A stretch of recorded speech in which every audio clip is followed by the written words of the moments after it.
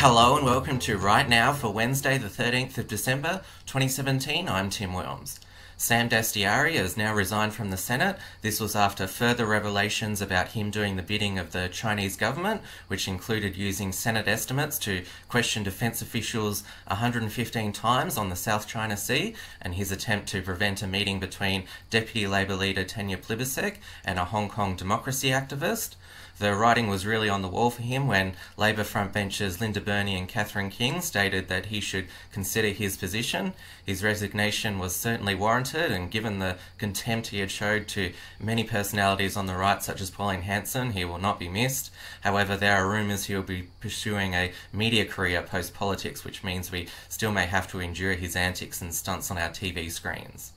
With the Turnbull government determined to claim Dastyari's scalp, which coincides with the government's announced crackdown on foreign donations and influence, the Labour Party is accusing them of Chinaphobia.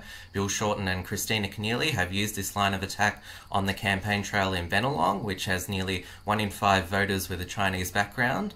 The Chinese government have responded by stating the Turnbull government's rhetoric is full of racial undertones, and that the Prime Minister appeared to be taking on a new role of China basher-in-chief.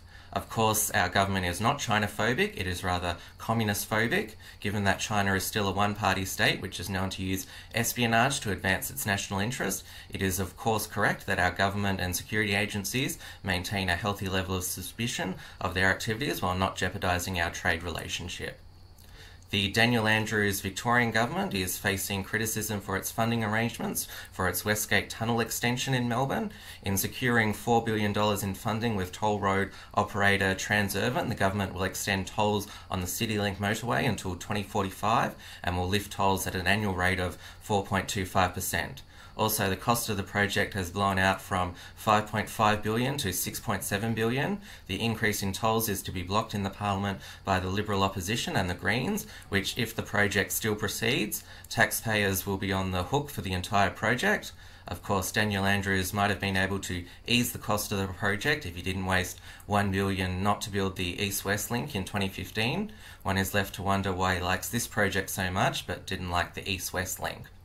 Cryptocurrency Bitcoin is about to reach $20,000. Many financial analysts claim this is a bubble and it is due for a big crash. However, given the ever-increasing popularity of Bitcoin and other cryptocurrencies, it is highly unlikely it will all unravel. A lot of criticism of Bitcoin comes from financial players who have a stake in keeping the supremacy of state-backed fiat currencies alive and are missing out on massive financial windfalls due to Bitcoin. Those who currently hold Bitcoin have become quite wealthy from it and would certainly disagree with this pessimism.